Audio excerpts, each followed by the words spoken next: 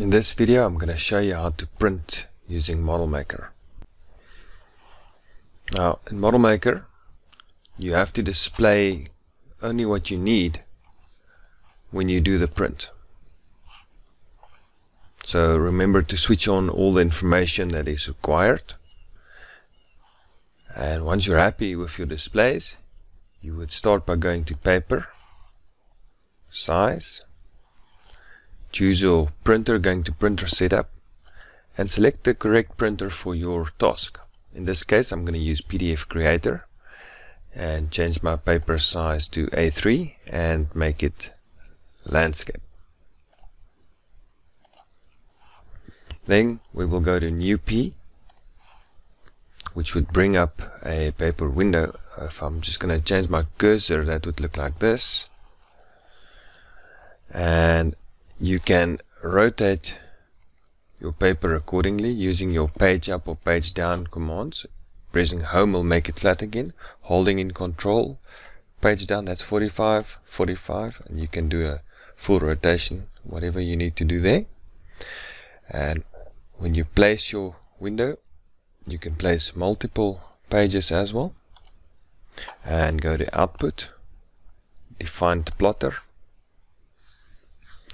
and then we're going to say print page 1 and auto plot remaining windows, meaning it will print all the paper windows that I've placed. And we will apply our pens black and white if the colors are a problem and we don't want to do color printing. We can just say print everything in black, all the line work on a white background. Or if we want to use the pens as is, that's what it will do. And we can also override our pen widths. So that is our default override. We will apply our pens and pen widths as defined by our CAD, or we can apply our pen widths to a specified default width, which is a width in millimeters.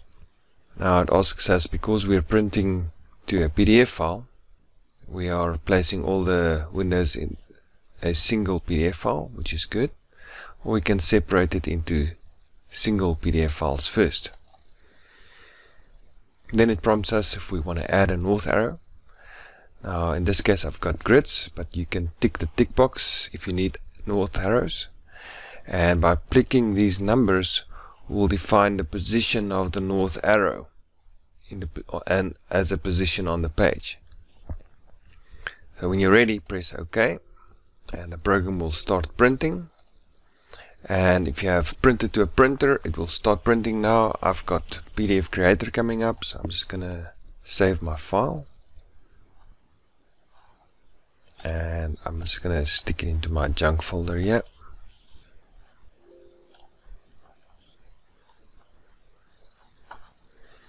And there you have it. There's page 1, there's page 2.